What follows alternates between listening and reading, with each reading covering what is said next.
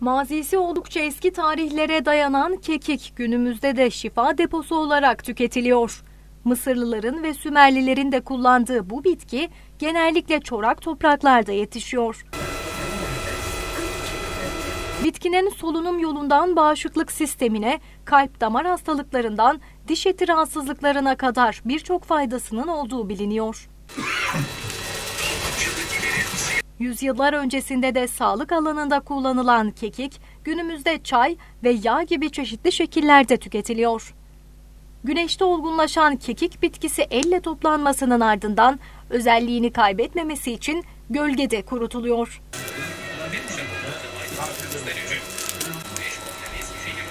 Tüm dünyanın etkilendiği koronavirüs salgını ise bitkiye olan rağbeti bir hayli artırdı.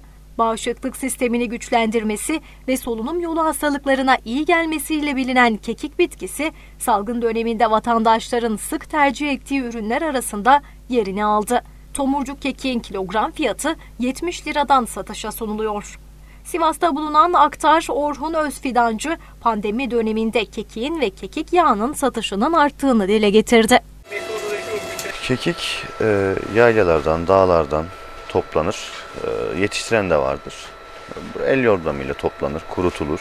Gölgede kurutulur, güneşte fazla temas etmez. Bu sayede de kendi özelliğini kaybetmez gölgede kuruduğu zaman. Arttı tabii. Yani hem bitkisi hem de yağ.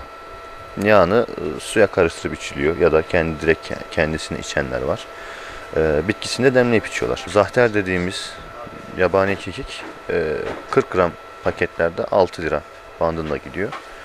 Bilye kekik, tomurcuk kekik dediğimizde 70 lira civarında gidiyor.